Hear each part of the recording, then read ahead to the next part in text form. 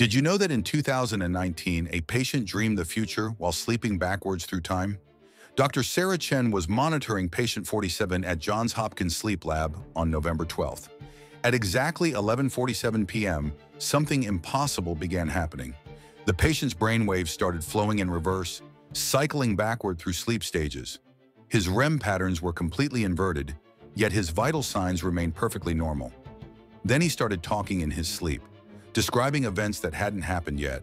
He mentioned specific conversations, news headlines, even weather reports for the next day.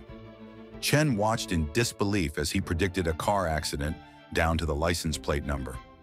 When he finally woke at 6:23 a.m., the wall clock read 11:46 p.m., 1 minute before the study had even started, but the digital timestamp showed 6 hours and 36 minutes had passed.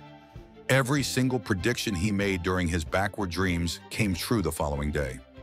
The patient remembered nothing about the night or what he had said.